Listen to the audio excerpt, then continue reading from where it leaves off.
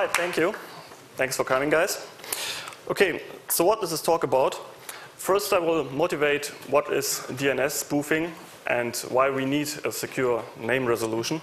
Then the focus of my talk will be on DNSSEC, because this is what is being deployed right now on a wide range.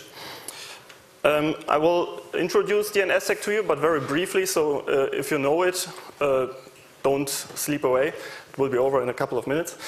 Then I will talk about the deployment status. People are using DNSSEC right now, and we'll see how many people are using it. We will talk about the implications. What does it mean when people start using DNSSEC? Then we will talk about the root zone, who controls the root zone, who has the root zone key. And then we will see alternative approaches to secure name resolution. Namely the DNSCurve approach by Dan Bernstein, who is also here at the Congress. And you have you might have already heard about DNSCurve. He had talks about this, but today you will hear it from a different point of view, which may be also interesting to you. And then we will talk about Namecoin, which is a bit different. And in the end, we will briefly discuss what is Zooko's triangle. Okay, so let's start. I assume all of you have heard of this DNS thing and know what it is, but let's make sure we're on the same page here. So with DNS, your application can ask your operating system, your stub resolver, to resolve a name, and your stub resolver will ask a recursive name server to do the resolution, because the stub resolver really has only a small functionality and can only forward name queries. So the recursive name server does all the work, goes to all name servers, gets all the names, retries if anything fails, and there may be multiple recursive name servers in a chain. So you can have one recursive name server in your local network, or your local friendly admin has one, and your ISP may also have a recursive name server that you're using. And then the authoritative name servers will be asked, the name server that holds the data, and they deliver the DNS zone, the actual data. So DNS spoofing is when an attacker wants to spoof a DNS response to point you to another web page or to another server or whatever. And a remote attacker can try to do remote UDP spoofing by, for example, sending you some kind of HTML link, trigger a DNS resolution on your machine, and then your operating system will query for a specific name, but your operating system or your resolver will put random data into the DNS query. And this is to make the attack less likely to succeed. So the random data will be in the transaction ID and in the source port. So it will be about 31, 32 bit of random data, and the attacker has to guess this data, and if he guesses correctly, the spoofing may succeed. If he doesn't guess it, well, then he has to try again. And this is a very expensive attack, because you need a lot of bandwidth to actually succeed with such an attack. And then there is another type of attack, a local attacker, for example, in a Wi-Fi, unsecured Wi-Fi at a coffee bar. And an attacker is sniffing, and he reads the contents of the DNS message, so we can forge a DNS message or a response to your DNS query, because he reads all the data in it, and he knows the random data in it. And this is a kind of easy attack, and with DNS there is no real mitigation with the legacy DNS, the original DNS, so we need a secure name resolution. Okay, now what is DNSSEC? DNSSEC is a set of security extensions and a couple of RFCs, and it uses cryptographic mechanisms to achieve data integrity and authenticity. But note, not confidentiality, so there is no encryption of the data. And also availability was not a design goal, so it doesn't improve the reliability of the system. And DNSSEC now signs resource records, the data of the DNS, with a private key. And these signatures are then put into the zone. So here you have your name, and then there is a signature. And you, with your resolver, can verify this data by looking up the DNS key, the public key. And how can you securely retrieve the public key? Well, you have to tie the DNS key, your DNS key, with the parent zone, which refers to your name server. And if you tie it all together, you only need the top key, the trust anchor. Okay, here's an example. Oops, sorry. Here's an example of a secure delegation. Here we have a referral from the net top-level domain to some name server. And then we have here a DS record. A DS record indicates that this is a secure delegation. The DS record contains a hash of the public key.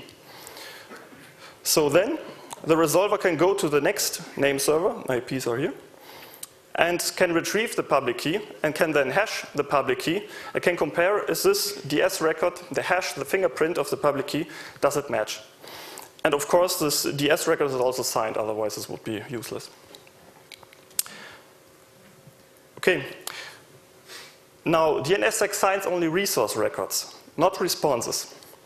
So negative responses, when you mistype, for example, a query a non-existing name, they have no resource records. There is only an error code and an X domain. So how do you securely can retrieve a negative answer? Well, the solution for this in DNSSEC is this. First, you sort all the names of a zone in a canonical order. And then you sign a proof of non-existence, the NSEC record. And it says there is a name FTP in this zone and there is a name mail. But in between there are no names. So you know, okay, when I query for a specific name, whatever is in between, hula boo, and you get an X domain and you get this result and you get a signature for it, you can verify, okay, the name hula boo, which I queried, does not exist. Now there's a problem with this. You disclose all your zone data. Anybody can now retrieve all these NSEC records and get a copy of your zone. And not everybody wants it.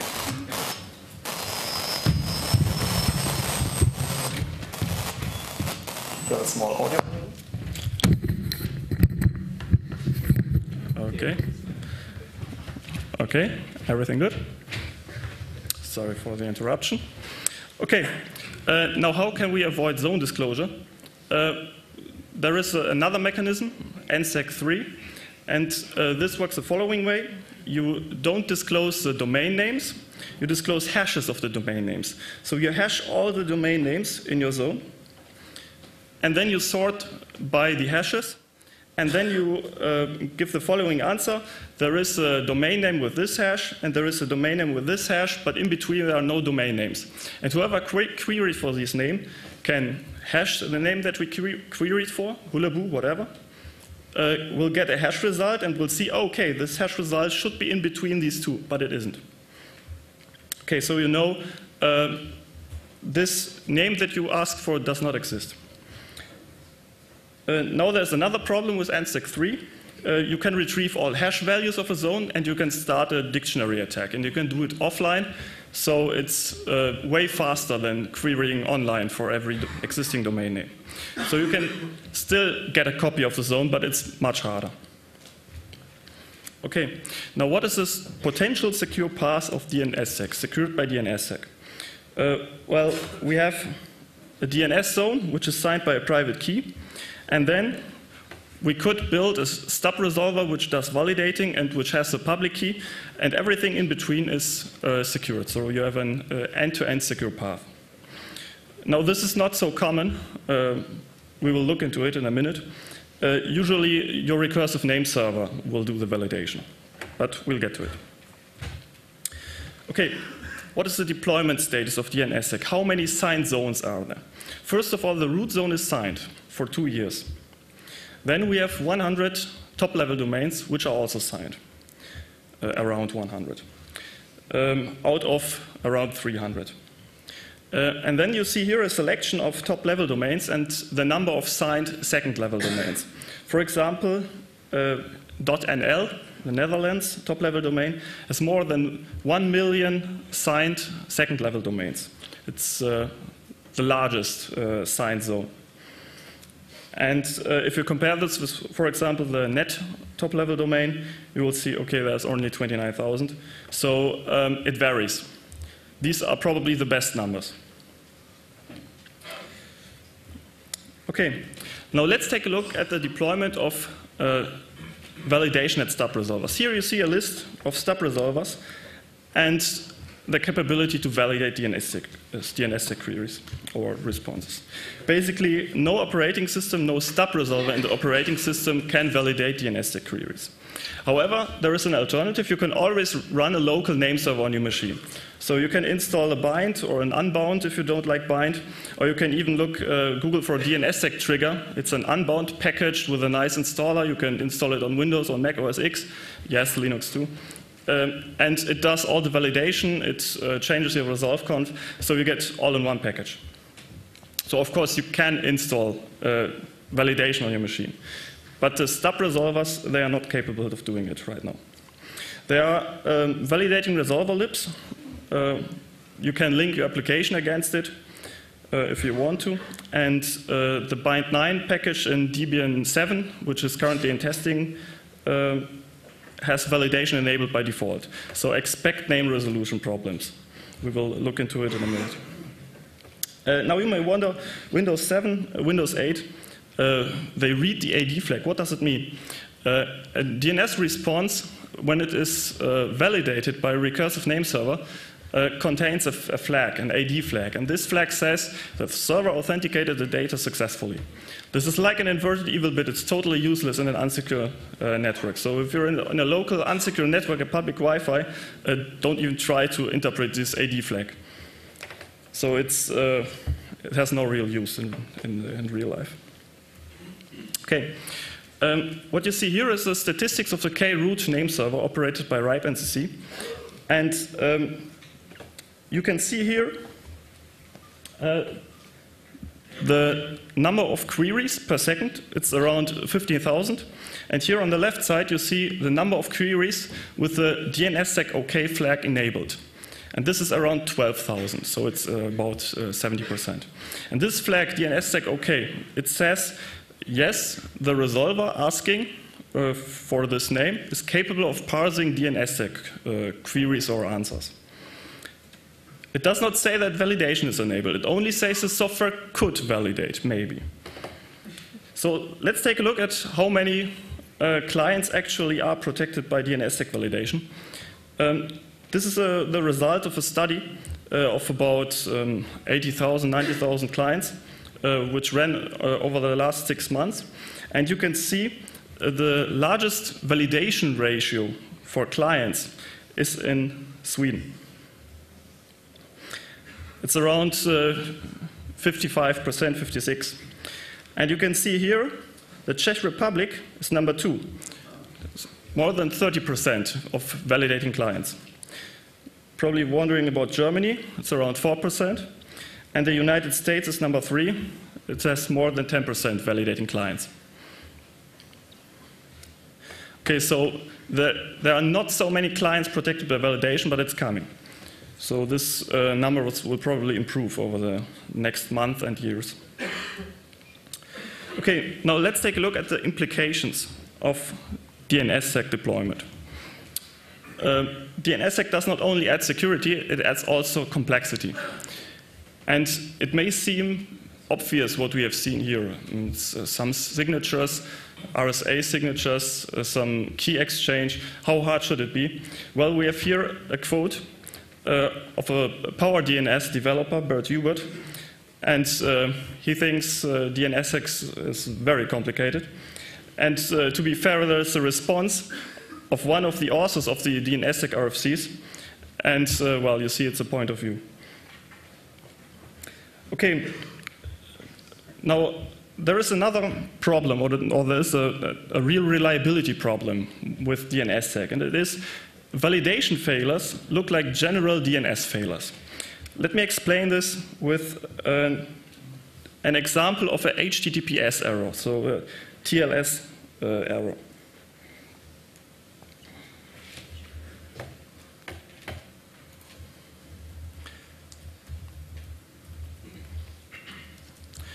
We go to a domain, HTTPS, and there is something wrong with the certificate. So we get a security warning. And when we're doing online banking or some security stuff, we know, okay, something is going wrong, let's stop. But if we're just browsing the web for news, to read some fun things or whatever, then we probably don't care, we just click, okay, proceed anyway. With DNSSEC, you can't do this. All your application, your browser gets is a DNS resolution error. It looks similar to this. So you have no way to override it. You have no idea, is my internet connection down? Is the DNS server down? Did the validation not succeed? You simply can't see it. And this is because the interface between the application and the stub resolver, it lacks the DNSSEC information. So there's room for improvement. Now, let's take a look what happens when DNSSEC fails. And this fails too often. 2 days ago, the MIL top-level domain, the military, US military top-level domain, failed because the signatures expired. 2 days ago.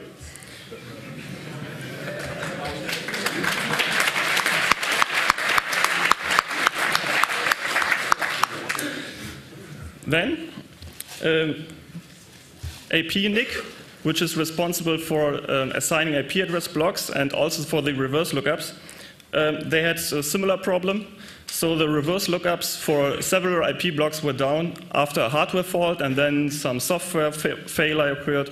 So in the end, the DNSSEC signatures could not be validated. Only reverse lookup, so probably not that dramatic. Then you can see a list of different other errors. For example, NASA.gov. They made a mistake with the DNSSEC configuration. They had to roll over the keys, but something went wrong, and the whole domain was down. And what happens when validation for NASA.gov fails?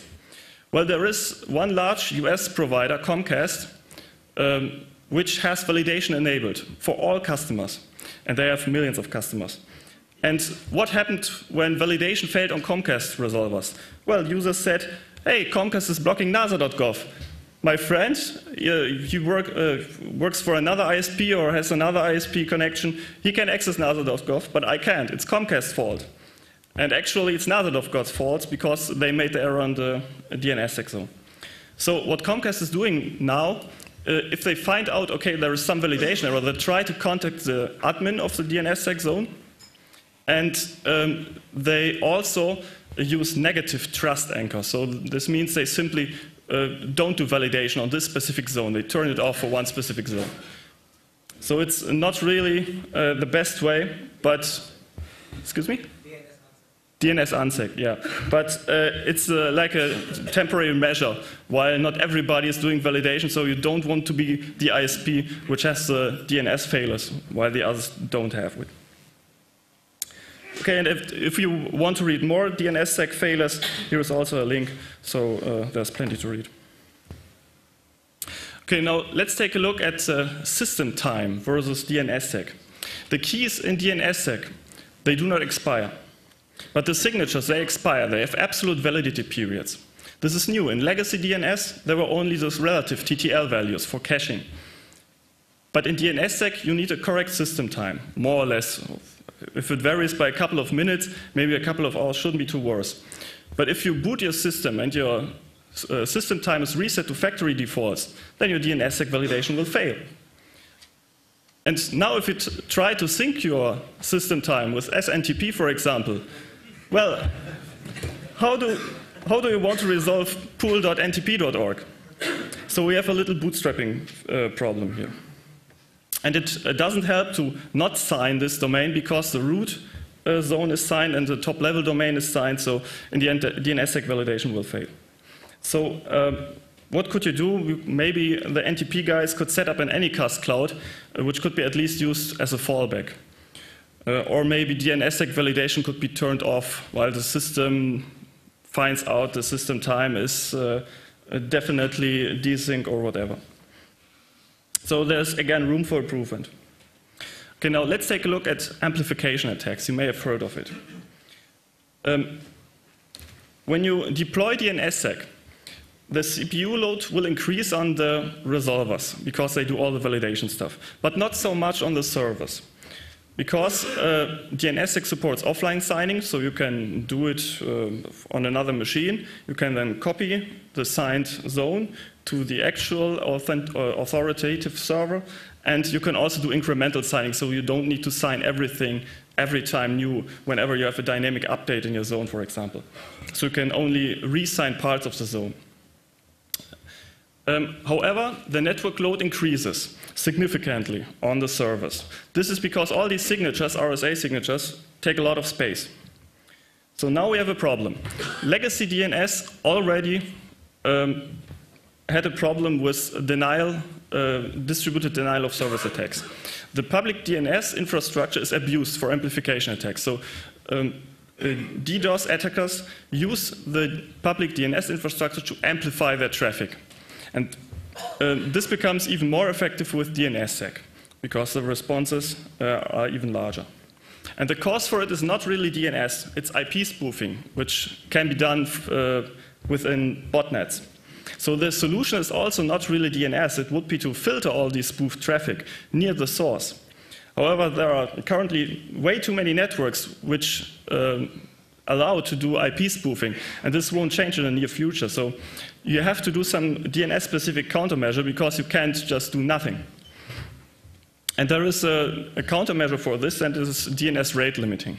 However, there is a trade-off. When you rate limit, it's a question of effective filtering versus collateral damage by doing too much filtering. So the naive approach would be to just set up an IP tables rule, do some rate limiting, but this is usually bad.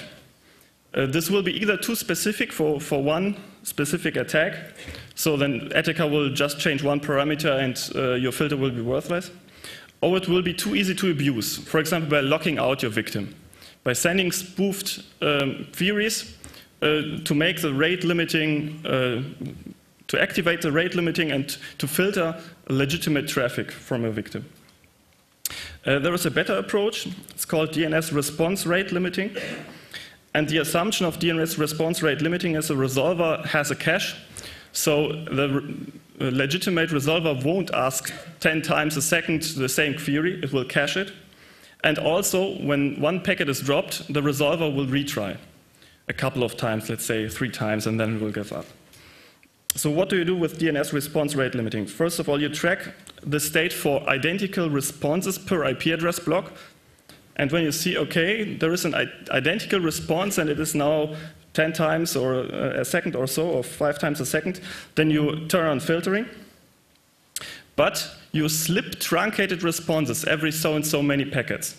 The default is every 2 packets, slip a truncated packet. Now what does this mean? It means you send a response, but not the full response, not the amplified response, only a truncated one, so there is no amplification. And this truncated response has a chance to receive the legitimate query store. So whenever the filtering is activated, the victim of the rate of the amplification attack still has a chance to send a query and get a truncated response. Not every time, but well, retry, and then it will get after a second or third try a truncated response. And when it gets a truncated response, it will do a TCP retry. And with TCP retry, you have no problems with amplification attacks. So DNS response rate limiting may do some damage, but it's very limited. Okay, and there's one important note. Rate limiting protects the amplification target. It does not protect the amplifier. It does not protect your authoritative name server. So if you have a problem with distributed denial of service attacks, which use up all your bandwidth on your name server, well, use over-provisioning. Use Anycast, buy more bandwidth. That's the solution. If you do rate limiting, it won't really help you. It may do more harm. Okay, and also another note. This is not applicable for recursive servers. So if you have a recursive server which is doing a recursive name resolution, use IP-based access control. Don't install rate limiting. Okay, now let's take a look at another issue. Let's take a look at ISP wildcard redirects. There are some ISPs which are doing redirects when you query for a non-existing name. So you query for www.example.net, and this name doesn't exist, and you should get an NX domain, a name resolution error. Instead, the provider sends you an A record and points you to a web server, and this web server shows advertisements, like here in the top right. So what happens when we deploy DNSSEC? Well, a validating ISP can still add the redirect after validation, but it won't have correct signatures. So when you also validate, you will get a SIR fail. This is a response after validation has failed. So instead of an NX domain, which would be the correct response, you will get a SIR fail.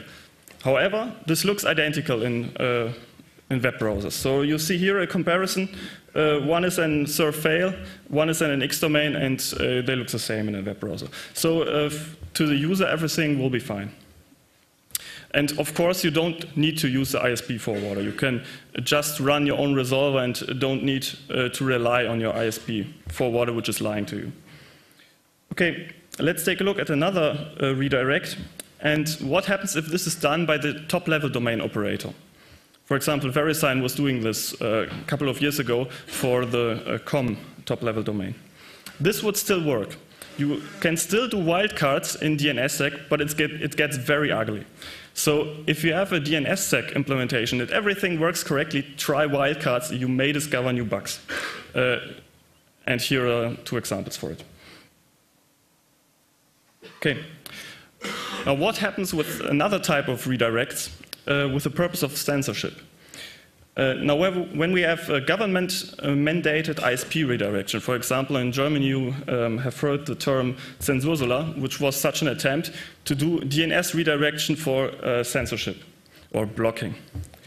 A validating ISP, again, can still add a redirect after validation.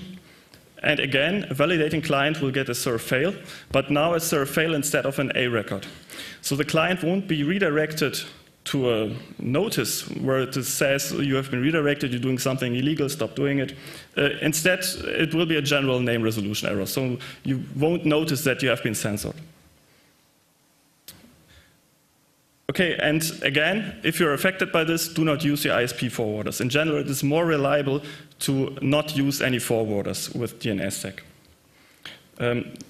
There are situations when you rely on a forwarder and this forwarder is not validating, where you keep getting the same response, a bogus response, because the forwarder does not know that it's a bogus response, it's not validating, and you can't really recover from that. So in doubt, don't use any forwarders.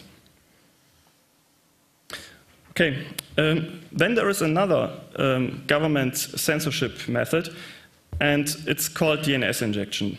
And there is a paper in which it is described by an anonymous research group, very interesting, I highly recommend it, it's under number 17. And DNS injection uses deep packet inspection to then spoof DNS responses. However, the current method that is being used, it is being used in mainland China, is very coarse-grained. So, for example, when you query for that name, the filter might apply, so you may get a spoof DNS response. And also, it doesn't care about source addresses and destination IP addresses. So you query for a blocked domain name, there is some deep packet inspection running on a router, and you get a spoof DNS response. Now you may ask yourself, I don't live in China, why should I care? But this does not only affect Chinese ASs. It also affects networks from other countries. And with any cast which is being used in the root and in top-level domains, your packets may take strange routes. So you actually you might be routed through a Chinese AS. It's not very likely, but it can happen. And this study in this paper suggests that open resolvers from over 100 countries have been affected by this DNS injection, which only takes place in China, but affects through Anycast and through routing issues also other countries. The original packets do not seem to be suppressed. So you get a spoofed response, and you get the actual response currently. So DNSSEC validation would protect you from this type of attack. You would get a spoofed response, it doesn't validate, okay, throw it away. Get the next response, okay, this one validates, correct. However, when they decide to turn on suppression, so when they decide, okay, send only the spoofed response and filter the correct response, it will depend whether DNSSEC will really help. If you are within an AS which uses this censorship method, then, well, you have no other routes, no transit paths which aren't censored, so we have lost. But if you're around China, in one of these countries that may route through China, you will have a chance to throw away the spoofed response and to ask another name server from the set of name servers. Because there's a redundant set of name servers for the root zone, redundant set of name servers for the top-level domains. So when you get a censored response, you can try another one and maybe you're lucky. So DNSSEC may reduce the harm that is done by this censorship method. Okay, let's compare X509, the TLS SSL certificate structure, with DNSSEC. With X509, there are more than 600 organizations that are allowed to create certificates that are trusted by your web browsers. And more than 1,500 root CA certificates are actually trusted by your web browsers. And the problem with X509 is you can't really delegate only a part of a trust. So you can't say, okay, let's say this CA is only allowed to issue certificates for this and this domain. This is not possible. If you have a CA, it can issue certificates for every domain. Now, what could change with DNSSEC? With DNSSEC, there is an RFC. It's called DANE TLSA, and you can put TLS certificates into the DNS. With DNSSEC, trust is limited to one domain, so the COM top-level domain can't mess up with the org top-level domain. However, the DNS root can mess with anyone. So the pro is the trust in root is now limited to one organization instead of 600 CA organizations with X509. The con is this organization gets very powerful, and it's the ICANN. So I don't know whether this is a good idea. At least it's an alternative to X509. Okay, let's take a look at the trust anchor. It's a public root key that you're installing. And let's take a look at who can actually forge answers which should come from your second-level domain. The root zone operator can forge answers because the root zone is asked with the full name. So, for example, www.example.net, this query goes to the root zone, and the root zone operator could mess with it, could spoof a response. The registries or the top-level domain operators then can do the same, and your registrar where you registered your second-level domain could also mess with this, because you need to submit your DS record, the hash of your public key, to the registrar, and the registrar could simply change it. Now you can change the trust anchor configuration in your resolvers. You can put specific domains in the configuration, and you can also put keys for alternative DNS routes. So alternative DNS routes are still possible with DNSSEC. Of course, you have to configure the trust anchor manually. Okay, trust anchors can be changed automatically if they are updated. However, you need to install the initial trust anchor by hand. So the initial key must be installed by hand, and then you can do automatic rollovers. Okay, now who controls the root zone and who has the key? The top-level domain operators, when they have a change which needs to be submitted to the root zone, for example, name server address has changed or contact has changed, they submit it to the ICANN. The ICANN is performing the IANA function, and the ICANN sends it to the NTIA, which is a department of the US government. And the US government must approve every change to the root zone. And if the US government approves this change, it sends it to VeriSign, which is the operator of the A root server, and VeriSign creates the actual root zone, the actual assigned data. Now ICANN is in possession of the root key signing key. This is the top-level key. This is the most important key. And it has created this key, and it uses this key to sign the zone signing key. This is a level right under the KSK, under the key signing key. So VeriSign uses a zone signing key, the ZSK, to sign the actual root zone data. And the reason for this, for having two keys, and this is common in DNSSEC, you have this also with your second level domain. You have a KSK which is changed changed rarely, and you have a ZSK which you can change often to improve security. Okay, so we have the ICANN with the KSK, and we have the VeriSign with the ZSK. Okay, now where has the KSK been created and where is it stored? There are two ICANN facilities in commercial data centers. These are not actually ICANN facilities, these are data centers, but ICANN has rented some room in it. There is one facility in US West and one in US East, both US. And ICANN creates the KSK, ICANN signs the ZSK, which is brought by VeriSign, and also trusted community representatives are involved in this process. Trusted community representatives chosen by the ICANN, which are there to oversee the process, to make sure everything is working correctly, and to say, yes, I've seen this, and they created the key in the right way. And here are some pictures of the KSK key ceremony. There are also videos online, so you can check these references here and watch the videos. You see there is a room with people, with trusted community representatives. There are armed guards, so don't try to get into the data center, you will probably get shot. And they are using hardware security modules to create the key and to do the signing operation. Hardware security modules store the key inside, and they are thought to be more secure than an actual machine. So if you try to tamper with this device, it will delete the key. That's what the manufacturer says.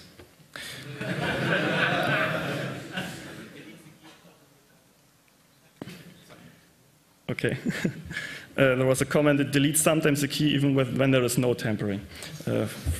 Yes, when you have some voltage issues, you can also trigger this deletion process. Okay, so where are the keys then stored? The HSMs are inside these safes, and well, the trusted community representatives have also access to these safes when there is a key ceremony. We will discuss this now. Okay, so we have 4 HSMs with 4 copies of the private root KSK key. Okay, how to access or to activate the private key inside the HSM? You need smart cards. There is a set of 7 smart cards west and a set of 7 smart cards east, and you need 3 out of 7 smart cards to activate the HSM and to do some signing. Okay, where are these smart cards? The smart cards are in a safe and in boxes for which you need a physical key. So there are 7 physical keys for west, 7 physical keys for east. And these physical keys are distributed to the trusted community representatives. So there are also backup keys. They are stored on smart cards. So when the HSMs have hardware faults and you can't use the HSMs anymore, there are also 4 smart cards, 2 east, 2 west, which have the private key stored in an encrypted form. And to decrypt the private key, you need also another set of smart cards. This is shown here. 7 smart cards, and you need 5 out of 7.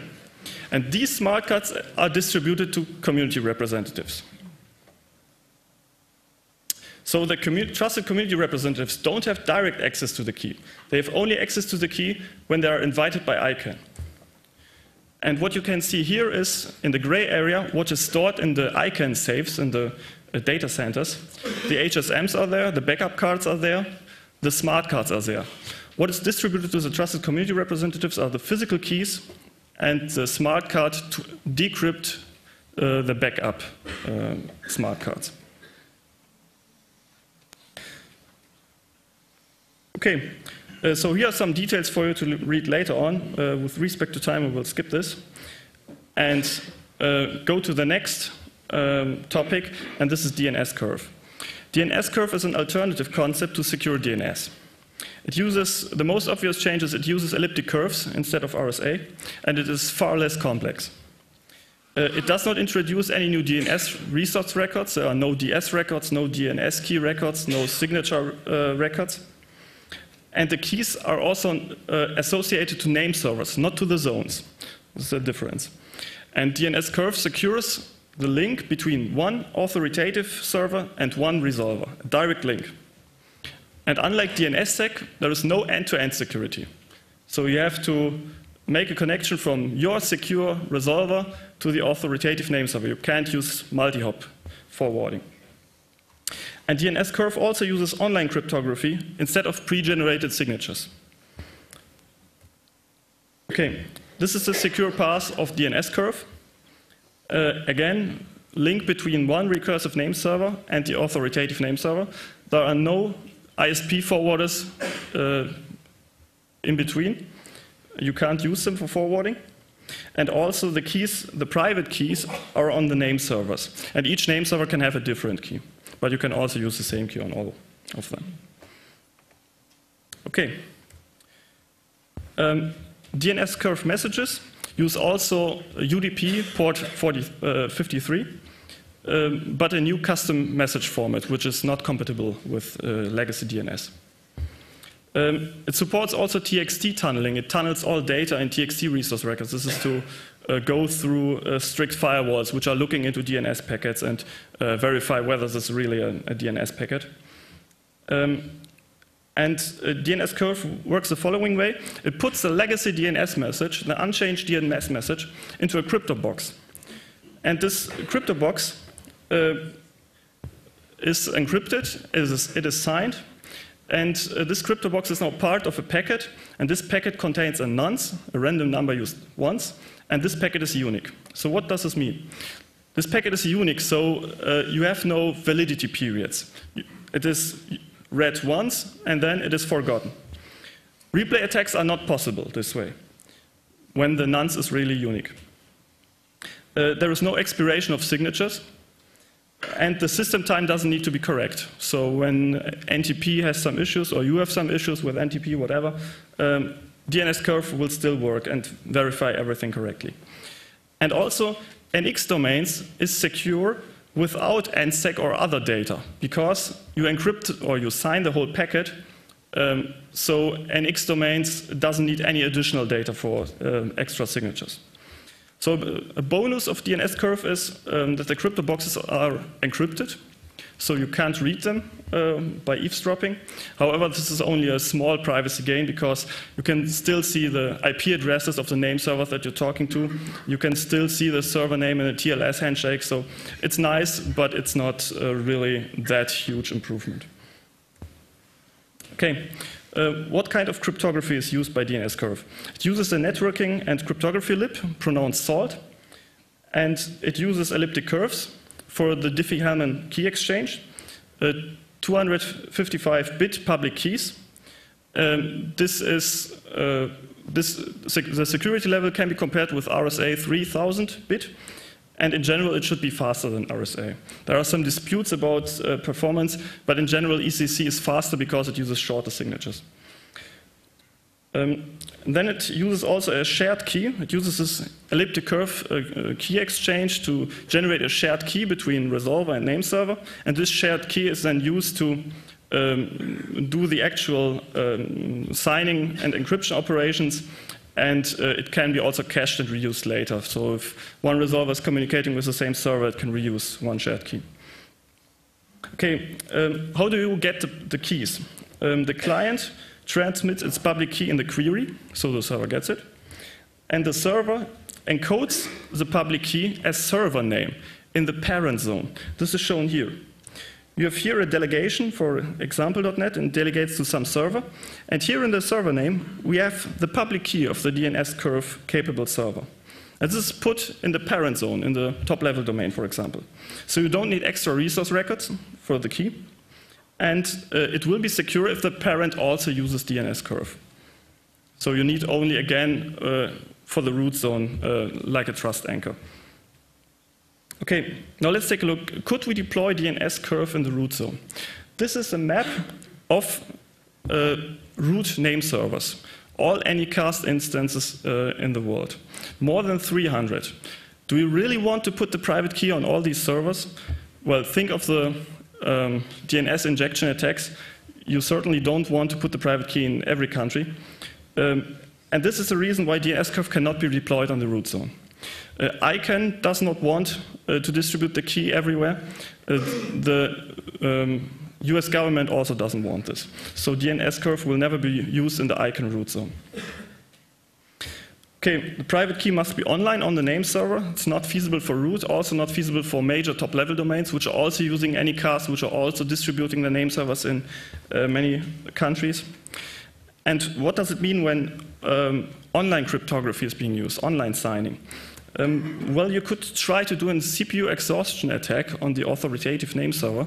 The question is, does it really have an impact, or is ECC this fast that it doesn't really matter? Well, it's unsure. I can't answer this. Maybe Dan has some data on this. The response sizes of the name servers increase slightly. You need to send the crypto boxes, but it's only a minor amplification factor, so it's comparable to legacy DNS. So it doesn't make amplification attacks worse, like DNSSEC does, but it also doesn't solve them. So amplification attacks are still possible, but not with such a huge amplification factor. Okay, we have no multi-hop caching. So what will this mean for the load on the top-level domain name servers when we have less caching? Unknown, I have no data found on this. And what's interesting, DNSCurve happily carries also DNSSEC signed data, so you can use both, transport DNSSEC signatures within DNSCurve. But unfortunately, you can't use DNSSEC in the root zone and in the top-level domain zone to securely retrieve the public key of DNSCurve. And this is because DNSSEC does not sign everything in a delegation.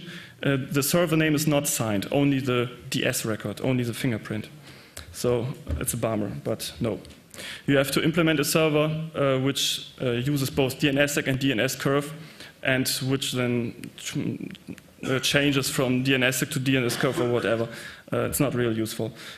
So an open issue is how to securely retrieve the DNSCurve public key. This is not solved yet. Okay, we are short on time, so let's move on to Namecoin. A Namecoin is a peer-to-peer based naming system, and it's very different than what we have seen with DNSSEC and DNSCurve. Namecoin is based on Bitcoin. It's actually a fork. And it uses a namespace which is controlled by a peer-to-peer majority and not a centralized instance, like, for example, the root zone. Okay, so we have miners who generate namecoins, like in Bitcoin. Users can send namecoins to each other, like in Bitcoin. And all transactions are publicly shared by all users. And now Namecoin introduces new transaction to store and update name data. So you can store arbitrary name value data, 255 bytes for the name plus 1023 bytes for the value. And the primary use case is to put into these fields DNS-like data. So you could put also your GPG signature in there. It's also possible. And each of these transactions costs a small fee, like in Bitcoin. You need to refresh the names. They expire if you don't refresh it, and this will also cost again a fee. Okay, how can you resolve Namecoin names? All domain names are organized under a virtual .bit top-level domain. This top-level domain doesn't exist. It's not in the ICANN root. And it's also not applied for in the new GTLD problem, so it won't be in the ICANN root for the next couple of years. Now, all users in the Namecoin peer-to-peer network share a copy of all names of the whole Namecoin database. And Namecoin, like Bitcoin does, ensures the integrity of this. So you can do, when you participate in the Namecoin peer-to-peer systems, local secure name lookups. Now the question is, how can outsiders resolve .bit names? For example, your mobile device. You can't really go with your mobile device in a peer-to-peer network and stay online all the time. So there are approaches for this, DNS gateways to the Namecoin namespace. And there are two methods to do this, and one is bad and the other is worse. The first method is you configure a domain search suffix in your operating system to point to a Namecoin DNS gateway. And whenever you type in a .bit name, your resolver will first go to DNS. It will find out, okay, .bit doesn't exist. You get an NX domain, and then your operating system will append this suffix, and this suffix will point to a Namecoin DNS server, and the resolver will now retry to resolve this name.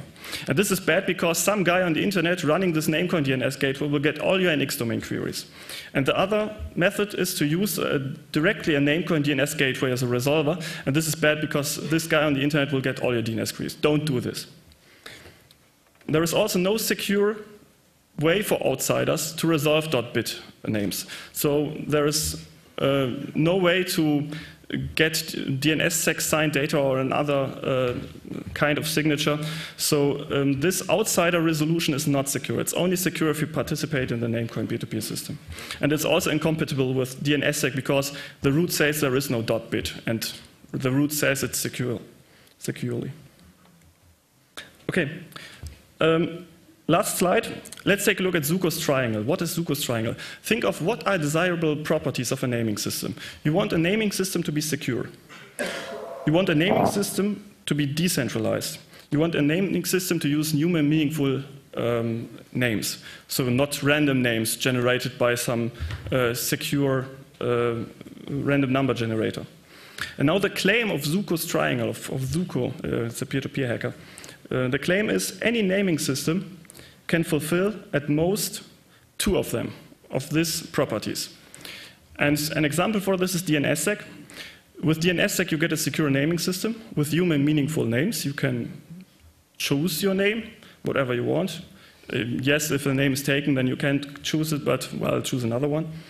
But it's not decentralized, because it's hierarchical. And the root is very powerful, so the root can mess with anyone. So it's not decentralized in the way that Zooko meant it.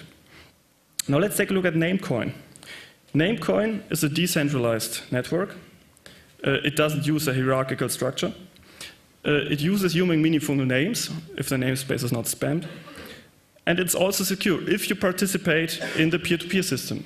So it actually achieves all the 3 properties. However, think of what about scalability and what about efficiency. You need to participate in the peer-to-peer system, and you need to copy the whole data of the namespace of Namecoin. And this namespace might get large. So there are some scalability and efficiency issues. And that it solves all 3 properties doesn't mean that it's really better than DNSSEC or DNSCurve. Okay, so let's conclude this talk.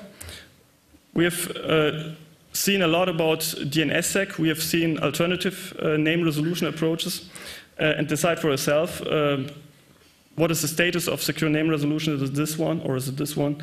Thanks for listening.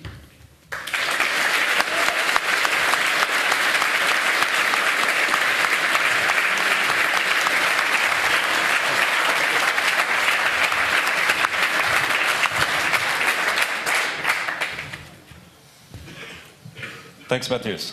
It's an excellent presentation. So I'm sure we have a lot of questions. I know we have a few from the internet already. So if you have a question, please go over to the microphone over here or the microphone over here. And while we're waiting, let's get a question from the internet.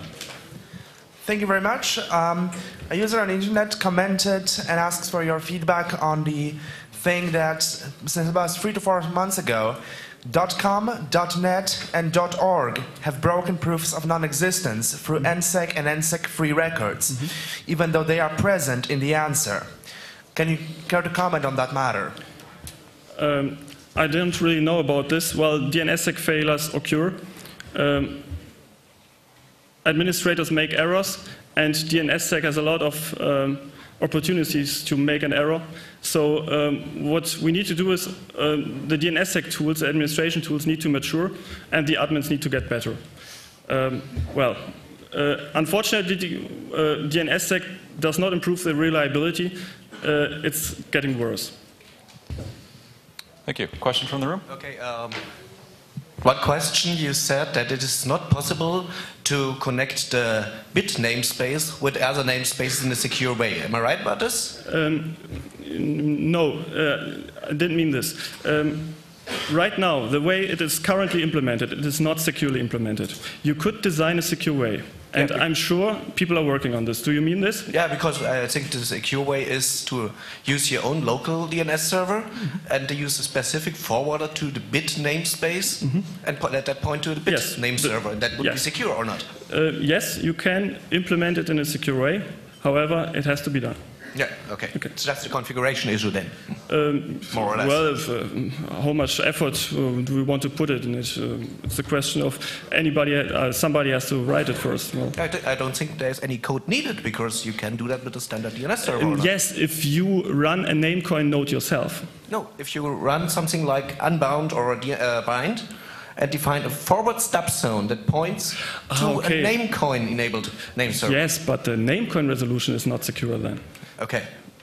Okay, so still some room for improvement there, but right, it can be done, yes. Yeah. Okay, thanks. Thanks for your question. Another question from the internet? Just a quick clarification comment. In this X5.09, you can do domain name constraint. So the Mozilla root list actually has now just one for recently added Greek domain, but we hope to see that being used more often in the future. Okay, there was a comment. X509 has an extension to constrain the namespace that is delegated to a specific CA. Yes, I've heard about this. However, it is not widely implemented to my knowledge. Yeah, the NSS library used in NSS in Mozilla. Well, thank you. The NSS crypto library used by Firefox and other Mozilla software does use it. Oh, okay. So, and it's deployed in the real world? Yes. Okay, great. So Mozilla already has a Greek domain. The Mozilla root CA list has one recently added Greek CA, which is only, I believe, constrained to the .gr domain. It might also be okay for .org, but I forgot that detail. Okay, that's good. Let's hope other browser vendors will also jump on the train. Thanks. We have another question in the room? No. Hi. Thank you for the good overview of the name server solution systems out there. I've been working with DNSSEC for about 10 years now, and I have a few comments about NSEC and NSEC 3 and other stuff. Using NSEC is okay, because if you believe that you can put secret data in your DNS infrastructure, you're doing it wrong. I agree. So the main feature of NSEC 3 is the opt-out function, where you can actually, if you have a huge domain, such as for TLD, you have not to, you can sign not all your data, but just some of it that is considered secure. Okay. Yes, it's a performance optimization. Thanks for this. But performance optimization is good on that scale, but it can use a lot more CPU on the authoritative name service, because the authoritative name service has to do a lot of work to produce NX domain answers. Yes. For the next 2 years, we will also have 1,400 new GTLDs added to the root zone. Yes, we will. All of those will use DNSSEC. Is this enforced by policy? Yes. Okay, so we will have a lot of DNSSEC failures in the next 2 years. Yes. But using DNSSEC is still a good thing, but we need better tools for that. Yes, of course, that's true. And better monitoring on that TLD level, that is. I had another comment, but maybe we can do it offline. We can talk afterwards. Can you say a name? Patrick Wallström. Okay. I work with the Open DNSSEC project. Oh, cool. So we have time for one more quick question. Is there any question from the internet? No questions from the internet. Questions in the room? All right. Thank you very much, Matthäus. Thank you.